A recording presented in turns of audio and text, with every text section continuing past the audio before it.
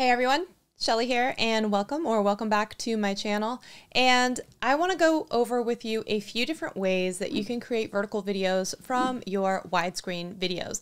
So first of all, a couple things that you want to keep in mind. One is your framing, because if I'm super close to the camera and I'm going to slice right down the middle, which is usually one of the easiest things to do, then you're going to have a really giant face, head, close-in shot, and there's not as much that you're going to be able to do except for maybe not have it be as wide, maybe throw a bokeh in the background, and that's going to be another thing that I'm going to show you as well. So let's go ahead and get started. Here is a wide clip in a 16:9, and the first thing we're going to do is go into your camera roll of all things, and any of your phones should be able to do this. I will be demonstrating with an iPhone. It can be the same with an Android as well. If you have no other graphics, then you do intend to just use the raw video and edit from there. One of the easiest things that you can do is go into your photo editing app, and then you'll hit the resize option or crop option, which looks like this little icon here in the corner. And then the next thing you're going to do is make sure that you change it from the widescreen orientation that you might be in into a tall orientation. Usually most platforms for vertical video are going to be a 9:16, so we're going to select 9:16. And once you do that, you're going to see it crop in, and you'll just be able to, squeeze and pinch if you want to zoom in a little bit, but for the most part, you're just going to go right down the center or wherever you happen to be on screen. And that's another thing why you want to keep in mind your framing. Now, if you want to use a video editor, one of the nice things about Final Cut Pro is you can actually duplicate a project and hit the duplicate project as, and then you can hit the button for Smart Conform. It will try to take what it believes is the most important thing and keep it in the center. Of course, if you're moving around a lot, it's not always going to catch everything, so you're probably going to have to go in and fix it with additional keyframes, but this is definitely a better starting point than if you were to start from scratch. The next way you can do this is to open up Keynote. Yes, I mean Keynote. Open up any kind of presentation, doesn't matter. Select everything on screen, delete it. Go into the formatting option. We're going to format our slide and change it from a 16:9 or a 4:3, whatever it might be, into a vertical, into the 1920 by 1080 orientation.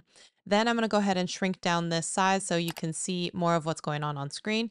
Take your video file that you want to slice down the center of and drag it on top of, and then go ahead and stretch it so that it maintains the height that you want for this. Now you can also do your own background. You can add text type of stuff here with special effects. You can do whatever you want, and then go into the export button and export this as a movie, and then you'll be able to have a vertical video as well from Keynote for free. Next up, we're going to use trusty InShot. Go ahead and select a new video, select your widescreen video, make sure the canvas size you've selected is a 9:16 orientation. From there, you'll be able to choose your background, and if you want it to be a blur, a photo, some other photo that you have from your own library, and you can vary the amount of Gaussian blur on it. You can also hit zoom here and expand how big you want the zoom to be. You can use the slider, or you can just pinch and zoom with your finger, and this makes it really, really easy for you to also reorient all of your vertical videos. Now, if you do find yourself in a situation where you have sliced down the center, but there are times when you're moving about and you need to be able to move it, let's go ahead and go into a video editor. You can do this in iMovie, and I have a video on how you can edit vertical video in iMovie. If you've missed it, I will link it up here in the eye and down below. Otherwise, we'll be using Final Cut Pro for this. Once you have your video inside of your editor and your vertical video project, make a slice, and you can then move the item manually, or the second item to make it flow a little bit is going to be to use keyframes. And so that is just going to slide over that perspective so you can see it and keep what you want in the center of your frame. Now, this technique is a little bit more advanced, but this is the one you're going to use if you do have a subject moving about and you want to keep them inside a frame, and cutting down the middle or straight in that 9:16 orientation from your widescreen video isn't going to cut it with one single crop. Next up, we'll try Descript. You all know how much I love Descript, and all you have to do is start a new sequence, and then you can change the orientation and your canvas size into a 9 by 16. And then after you do that, drag in your video file, just like we have with all of the others. You can enter crop mode, add any perhaps on-screen captions that you want to, and you can totally go to town with this and then export and publish just like you would any other social video. Okay, the last thing I want to cover with you is what happens if you have a video that if you do create a 9 by 16, it is just way too close because the shot is way too tight and you didn't have enough frame around you to cut and have it be natural.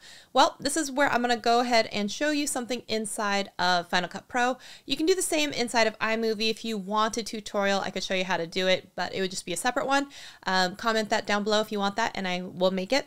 But in here, the easiest thing to do is take your clip and then zoom out on it and to a point where you feel fairly comfortable with it. If it only takes up 3/4 of the screen, so be it. You can move it up or down. Just make sure that you have it wherever you like.